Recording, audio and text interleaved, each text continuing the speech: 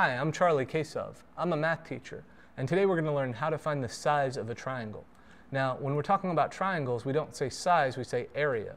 And the area of a triangle equals base times height divided by 2. Now, the thing about the base and the height is they have to be perpendicular to each other.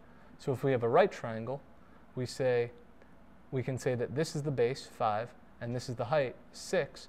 So it would be 5 times 6 over 2. 5 times 6 is 30, divided by 2 equals 15.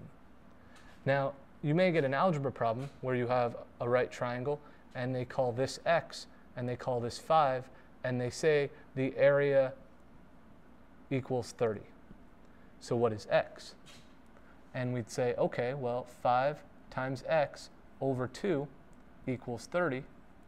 So we then multiply each side by 2, and we get 5x equals 60.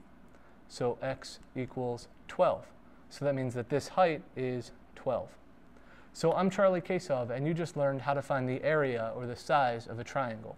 Base times height over 2 when base and height are perpendicular. Thanks a lot.